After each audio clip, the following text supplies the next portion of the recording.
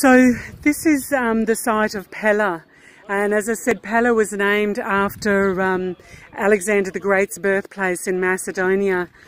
The gentleman said that because I'm from Australia and I would be welcome here because this site was excavated, I read, by the University of Sydney. So I'm excited to go and have a look. So Pella acts as one of the Deciopolises, so one of the 10 larger communities, with Damascus in the north and Philadelphia to the south. Philadelphia is now modern-day Amman. So between here and Ajalun, all of those important cities, the 10 cities during that Greco-Roman period. So the vista is just amazing. It's just so rich in colour and green because the Jordan Valley is such a fertile environment. So coming into the entry of Pella, the guy at the gate asked me if I knew the manager of this site, who's an Australian, and I explained no, that not all Australians know each other. It's quite a big place. So this is actually the ruins. This is the excavation of Pella, which is one of the 10 major cities during this period. And this is actually a Canaanite temple. I'm going to have to investigate what a Canaanite temple is.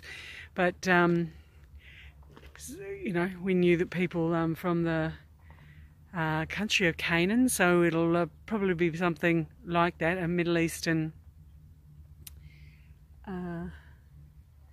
part of the religion. I think I've scared Mohammed a little bit that he's actually going to turn the car around, lock it up and come with me just so that I don't get lost or fall down a hole. Just several layers of building and stone there.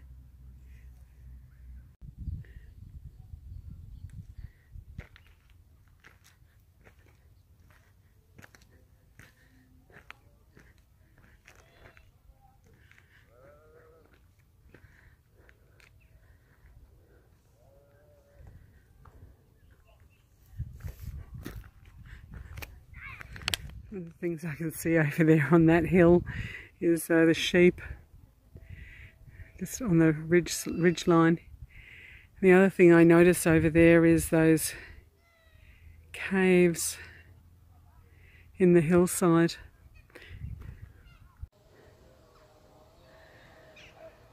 I am going to have to find out how I get down to there. There's a path heading down, so it could be my adventure for the day, getting down into that space over there. So this sign is just telling us about what happened at this area and between the Islamic and Byzantine armies in 13 AH, and AH represents, I'm going to get it wrong, after, I think it's Hijjah, after Muhammad migrated to Medina. So that's when the Islamic calendar starts. So we're just trying to figure out how we can get down into that amphitheatre space. So we might go back to the main gate and ask them at the main gate how to get to that treatment area, that water treatment plant over there just behind those gum trees, and see if we can gain access via that flat area. All part of the adventure. As you can see, I've managed to get down to the bottom of the Antiquity, and Mohammed's driven me as close as he can. It's quite amazing. It's a good couple of kilometres, a good kilometre wide maybe, the whole site. There's a barrier fence up there, so I'm not sure how far I'll be able to get up there, but I'll go for a walk and see what I can find. So I've just walked up a slight embankment and I've come into this colonnade area.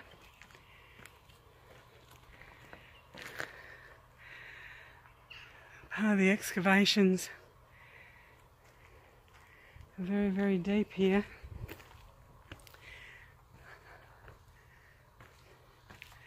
How I was saying about one of the other antiquities, about when you're looking at a column the base of the column is often really quite plain, but then when you see the top of a column, they're quite ornate.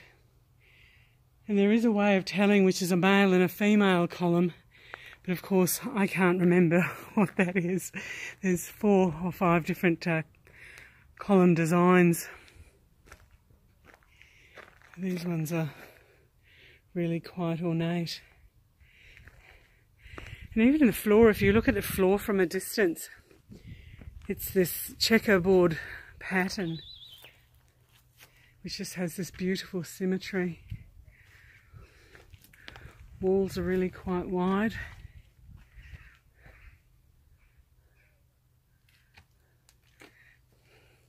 Got almost a natural fortification as well as the elevation.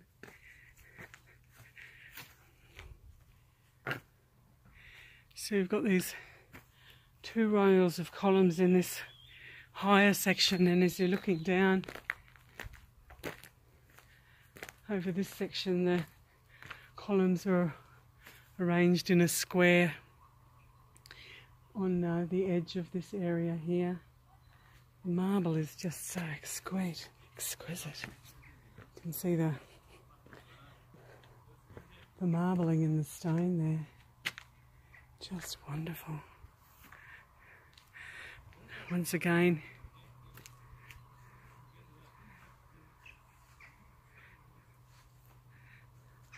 almost silence, just a bird and a bit of a tractor over in the distance. There's some people filming over there. Don't want to get in their way, so I'll just stick on this side of the Antiquity.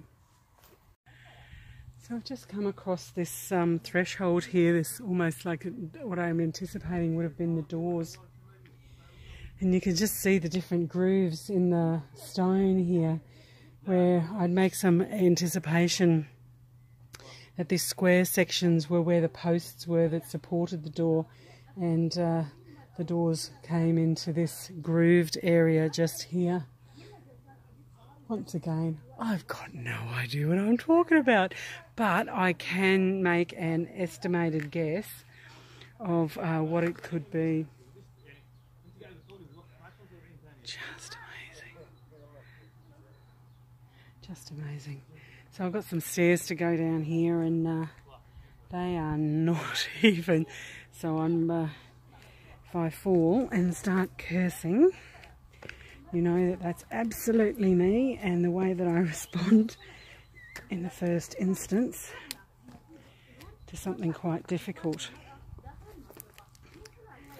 Just go down backwards just in case I fall on my arse. It's a little less precious to me than the rest of my body, i.e. if I fall on my face. I might have to go past these people filming because it looks as if it's the only way to get down.